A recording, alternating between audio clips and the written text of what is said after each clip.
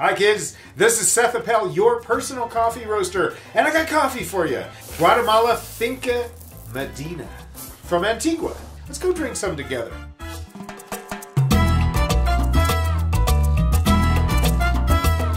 Oh man, solid, well-rounded cedar and oak. Hint of dates and sugarcane. Big, right? And I feel it all across the front of my palate. Dry essence of baker's chocolate, toasted nut flavored, smoky. And there's that finish. The lingering finish is like a cedar closet.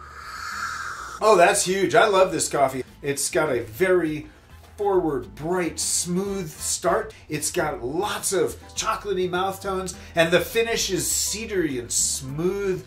And it's smoky, and the linger is just right. All right, you guys. I love y'all. Can't wait to see you next week.